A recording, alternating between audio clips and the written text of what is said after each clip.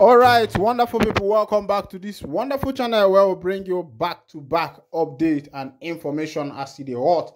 In case it's your first time of joining us on this wonderful channel, kindly go ahead and subscribe, like, comment, share, and also remember to on your notification button so that whenever our news drop, you will be the first. We'll collect them. Let's go down to the news proper as it is hot. According to the information where we say it is for my table now, the Prime Minister of the Biafran Republic government in exile has just lifted the flag of Biafra in Japan. What a fast move. What a fast move. What a fast move. This thing is circulating like gas and fuel. There is difference between kerosene, LPG gas, fuel. If a tanker is carrying normal gas now, that's the one they call ago.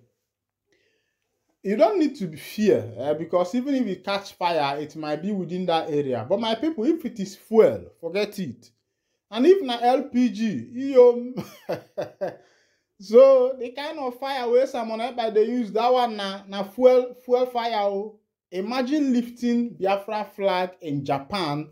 And Japan people accepted it. And as it stands now, Biafra has a liaison center in Japan, and the Biafra flag is lifted there. Well, this is a good move. Of course, you know that the court in Enugu has also granted Mazi Nnamdi Kanu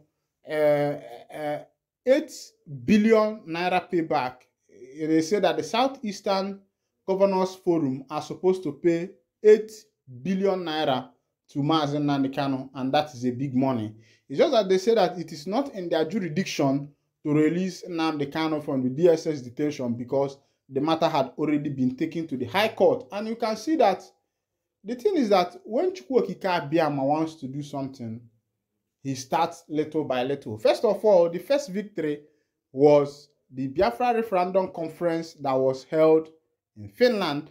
And from what I can see, I think that conference opened a lot of doors for the indigenous people of Biafra. Yes, because immediately after that conference was held in Finland, at the conclusion of that conference, the Enugu court gave that verdict on that judgment, giving Mazi Nnamdi Kanu first step of victory.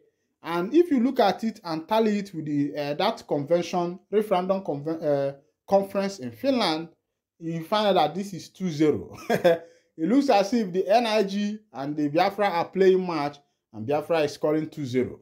Yes, it is not easy. And that 8 billion to Mazi Nnamdi Kanu is not a small money. And for the court to have awarded him 8 billion, you will know the intricacy of this matter, how important this matter is. It shows that man, Nnamdi Kanu, has so much been violated. Yes. He is the victim and not the valiant. He is the victim in this matter. He has been victimized. His right has been denied. His right to self-determination. Look at the ruling of the court. The court said that self-determination is very legal. That what IPOB is pushing is what is called self-determination, which is written under the Nigerian Constitution, ECOWAS Constitution, United Nations Constitution, EU Constitution, and the world Constitution at large. So there is no way you will go and somebody will not start telling you that self-determination is illegal. It is a legal matter. It's just that I say arrow bafo or menala. It's just that the issue of injustice and using money to buy the judge in Nigeria has become a norm. Because if it were to be in America, if it were to be in London, if it were to be in Japan, that these things are happening, I think by now things must have changed. I'm being honest with you. I had one experience the other time that was outside the country, and something happened. I don't need to tell you the full story, but the outcome of the matter marveled me myself, because I thought that the case is gone because of what we are used to here in Nigeria and in Africa.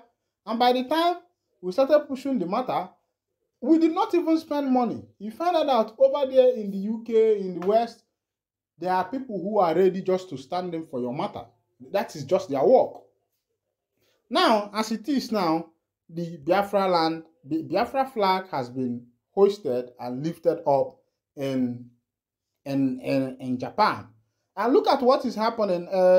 This man called Speed Darlington, Simon Ekpa just posted, he made a comment on him, and immediately he just got 1.2k followers on his X handle.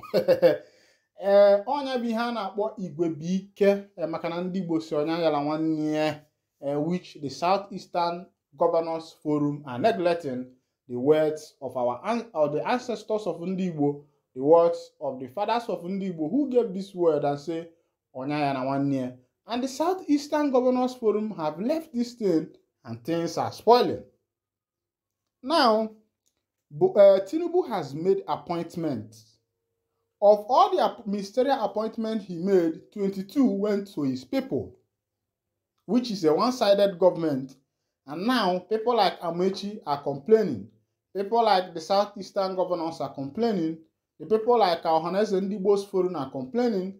Even the Niger Deltans, Asare Dokubo, that was going perambulating in the government house in Abuja, going there doing protests, saying that Tinubu is the man, that anybody that fights Tinubu has fought him, this and that, thinking that with that way Tinubu will be able to favor him, forgetting that the man he's dealing with is Akpo. And as it stands now, the man has given positions, the man has shared the ministerial offices without even including his people, and the office they give to one of his Kalabari man is the office I don't even know. And now Asare Dokubo in turn has started blasting Oga Tinubu, saying Tinubu is not doing it well. That is why it is always good to stand on the path of truth all the time. When this government was favoring Asare Dokubo, when the government of Tinubu entered, he thought that it's going to be on his favor. He was not complaining. He was praising Tinubu. He was lifting the flag of Tinubu. He was saying that Tinubu is the man that should be followed. But immediately, government turned against Asare Dokubo. That was when the change started. He started complaining. He started blasting Tinubu online. He started making comments. Why don't you accept it that way? Because when it was favoring your people, you accepted it, you were happy about it, and you think that Ndi Igbo themselves are foolish. The thing about Ndi Igbo did not understand is that Chukwu Okike Abiama is there fighting for them, but they don't know.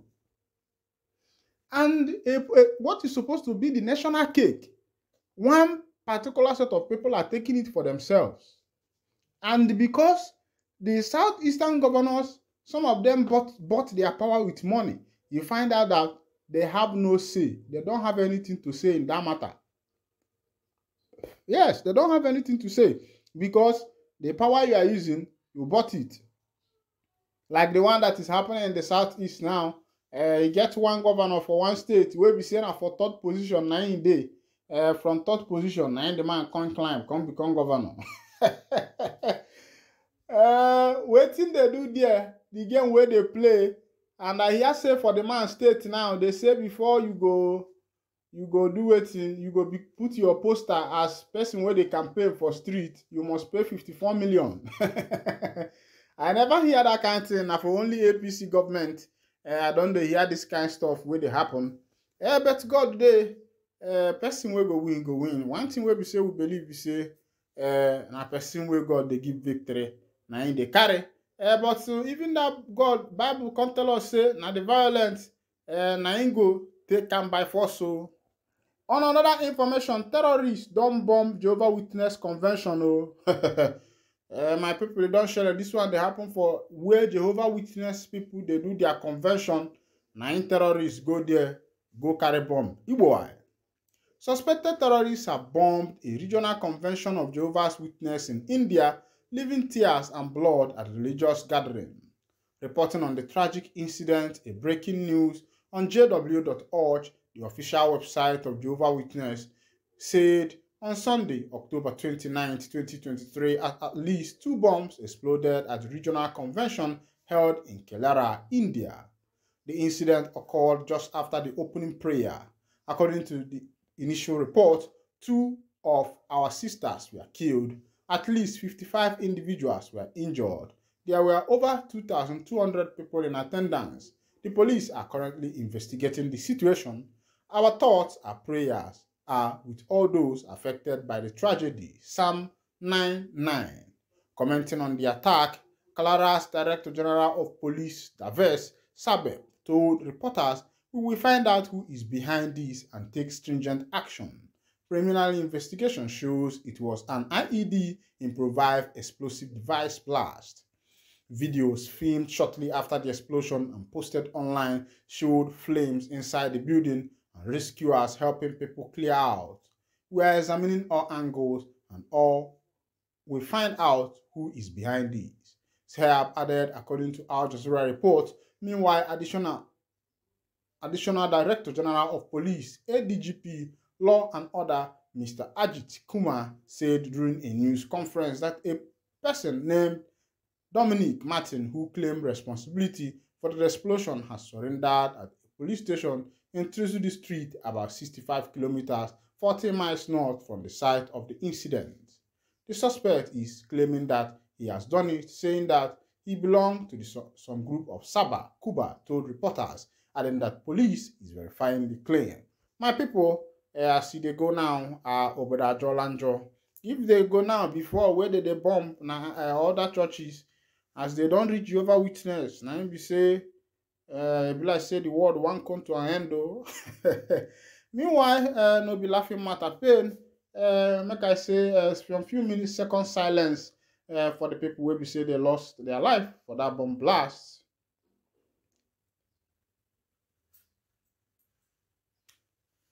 All right, welcome back. Stay with your one and only. Don't touch that dial. Still remain there. This is where you need to be. My channel, your channel. If this is your first time of joining us on this wonderful channel, kindly go ahead and subscribe, like, comment, share, and also remember to on your notification button so that whenever our news drop, you'll be the first we'll collect. And thank you for listening. God bless you.